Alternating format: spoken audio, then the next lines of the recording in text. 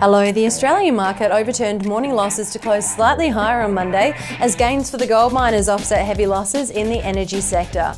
The tech sector started the week in positive territory, led by Appen surging more than 4%.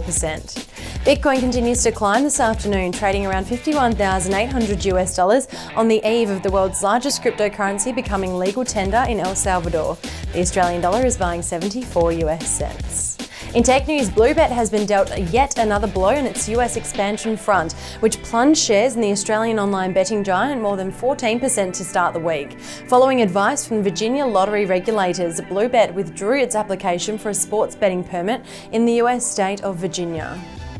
A spotlight on Qantas as the national carrier rallied today following Singapore's announcement of a travel bubble launching with Germany for vaccinated Europeans in the very near future.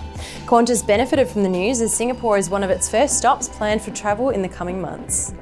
And Ferrari has filed a new patent indicating the luxury automaker is considering introducing an intelligent climate control system to ensure each area of the car's cabin has optimal temperature based on the driver's temperature that will be read by sensors. That's your market wrap for today. We'll have more news tomorrow.